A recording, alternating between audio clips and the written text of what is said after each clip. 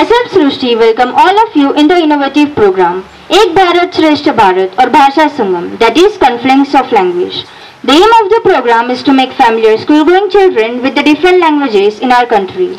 Today is turn of Dogri language. My friend Srushti will speak in English and I shall speak in Dogri.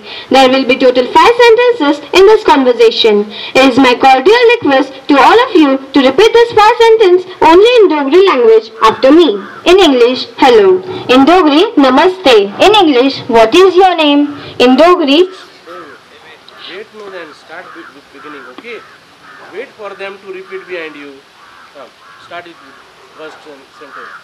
In English, hello. In Dogri, namaste. In English, what is your name? In Dogri, tunda naam keho hai? In English, my name is Lakshmi. In Dogri, mera naam Lakshmi hai. In English, how are you? In Dogri, tunda keho haal hai? In English, I am fine. In Dogri, aur theek aha. Now I shall speak all these 5 sentences alone. Listen the conversation carefully. Namaste. Tumda naam keho hai? Mera naam Lakshmi hai. Tumda keho haal hai? Aur theek ah.